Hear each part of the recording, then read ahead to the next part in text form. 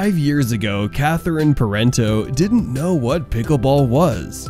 Today, she's the #2 player in the world in women's singles. She started playing tennis at the age of 4, growing up in Montreal, and she was good enough to earn a scholarship to play at the University of Arkansas. After 1 year there, she transferred to Michigan State, where she played on the tennis team for 3 years. She stayed at the university 1 more year to complete her education. But with her college eligibility having run out, she was just hanging out with the tennis team, but missing that allure of competition. Introduction to pickleball. The Michigan State tennis coach Simone Jardim, who herself is also a top pro pickleball player, had an idea. She introduced Catherine to the world of pickleball. Initially, she was resistant because pickleball sounded kind of strange.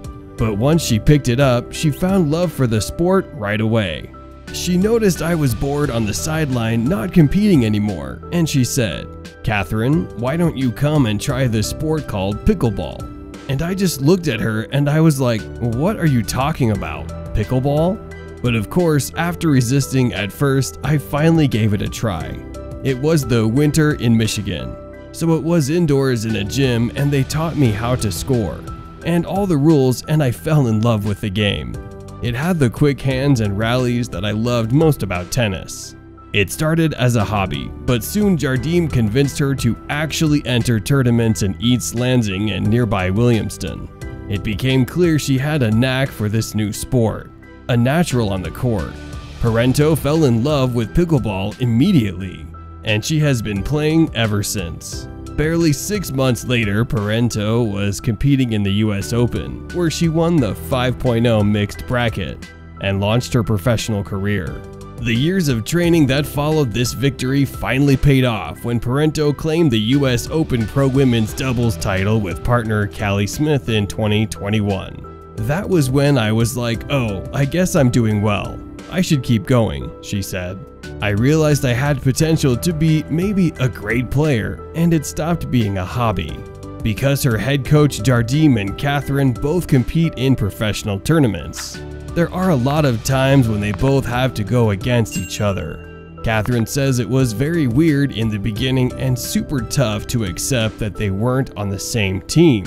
When they started, there weren't many professional female players, so they almost had to face each other every time in a tournament. But with time, she developed the mentality of whatever happens in court stays in court. After I beat her the first few times, she would sometimes joke that she never should have told me about pickleball, but she was always kidding. Catherine Parenteau's net worth. Besides winning a handsome amount of prize money in almost every competition she plays in, Catherine also hosts pickleball clinics and has several sponsors. These include the shoe brand Skechers and bicycle company Charge. As of 2021, she has earned around $76,475 in prize money. Personal life. She lives in Florida with her partner Athena Trujillo and their French bulldog Zoe. She's binge watching Hallmark holiday movies and traveling around the world to play a sport that is just starting to peak in popularity. Not bad. Life is good right now. I feel lucky, said Parenteau. My old tennis friends from high school and my tennis days reach out to me a lot now on Instagram, and they will say, "Catherine, I tried pickleball because of your Instagram, and I liked it." And so, it's pretty cool now people are getting into it and the sport is growing. Catherine Parenteau off the court.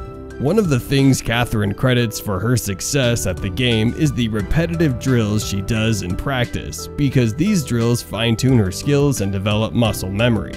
She also believes that having a healthy diet, a good support system, and a solid mental game are very important factors in being a top athlete. The pickleball star has said that she prefers playing the game outdoors and likes competing in doubles events more than the single games. She also thinks that patience is key to succeeding at pickleball.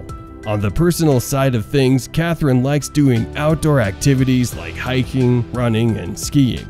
She's also into meditation and loves spending time with her loved ones, including her dog. When she's not at play, she's hard at work coaching younger players in the game she loves. Thank you for watching, and if you enjoyed the video, leave a like and subscribe to the channel. It helps us to bring you guys quality content. Until next time.